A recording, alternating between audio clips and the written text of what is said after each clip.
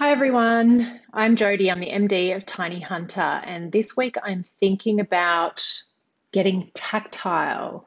So, a few weeks ago, I was working with some graduates at a design college, and they were asking for industry advice and what they should do if they're trying to get an agency's attention who may not be actively hiring at that time. And my answer to them was do something tactile, do something in the real world. Send them something that looks special. The last thing I want to get is an email from anyone.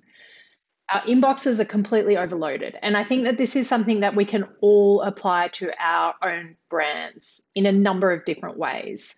So think about if you're in sales and you're trying to get someone's attention, how that could be a more, analog experience. Don't send them something on LinkedIn. Don't send them a sales email. What could you actually physically send them? Obviously, it depends what you're selling, what the cost is, what the margin is, and those sorts of things. But if you are really looking at, a complex B2B sale, that might be an avenue for you. If it's not sales, then maybe it's applied to onboarding. So you've got a new client. What can you do to make that experience feel special? What can you send them that might be a really nice gift or part of that onboarding process?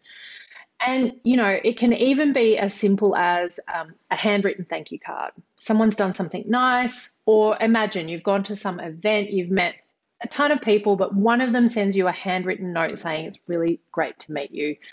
Let's stay in touch, yada, yada. So right now, I want you to think about your business, your brand. What is something that you could do that is not digital, it's not an email, it's not a social post, a story, a reel, and all those things? What is something that you could do in the real world? Because I think everyone is really enjoying this semi post-COVID life, doing things in real life. How can we be tactile with our brands? That's it from me. It's time for brekkie.